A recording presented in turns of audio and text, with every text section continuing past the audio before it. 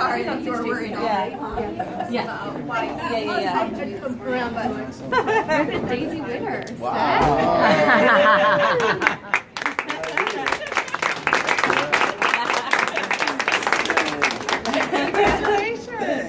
Well, Seth, I just want to let you know, you already know you've been selected to win this month's Daisy Award. The Daisy Award is in memory of Patrick J. Barnes, and it's really an international award that is given monthly here at the UIHC. It's a reflection of the high quality care that you give, and the nomination will be read to you, and it's very moving. So, congratulations, and let's get on with the show.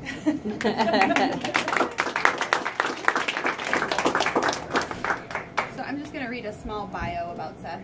I got this off your resume last year. So Seth joined our SNCU team January 5th, 2018. He obtained his Bachelor's of Science in Nursing at Mount Mercy University December 2017. Since joining our team, Seth also became a certified critical care nurse, holding his CCRN summer of 2019.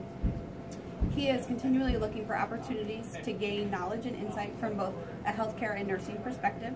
He currently serves as our SNCU representative on the pain and safe patient handling committees. He's an integral piece of our pain audits and education component for our ergonomics education for our staff. His education, audits, and attendance at meetings are immeasurable. On top of that, Seth's positive attitude is contagious. No matter how chaotic the day is, Seth's positive vibes and flexibility never waver. Seth is very deserving of this award. Please congratulate him with me.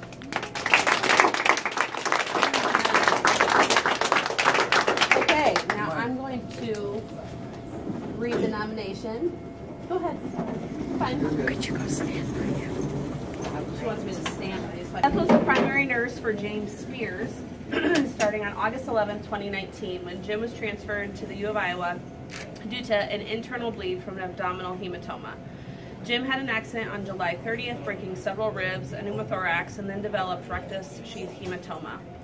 Jim was transferred from Genesis in Davenport around midnight and was very ill when he arrived and very scared. Seth immediately took charge. His confidence and ability immediately led to reducing Jim's high anxiety. Seth focused on Jim's multiple needs and worked quickly, calmly, communicated clearly, and worked very hard to help Jim feel safe. He worked nonstop through the night and was able to stabilize Jim as quickly as possible. He was amazing. What Seth and the rest of the team did not know was that Jim and the rest of his family were haunted by the fact that Jim's father had died in 1981 when Jim was 19 as a result of a collapsed lung, broken ribs, and an internal bleed after someone attempted to save his life with CPR after a heart attack.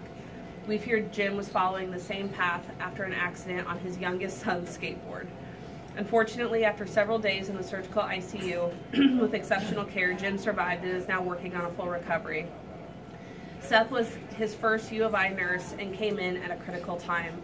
Every single nurse Jim had did a wonderful job.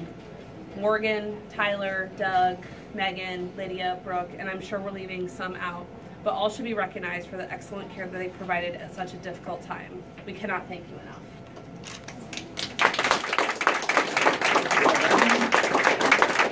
Congratulations, Seth. Thank you. Nice to meet you.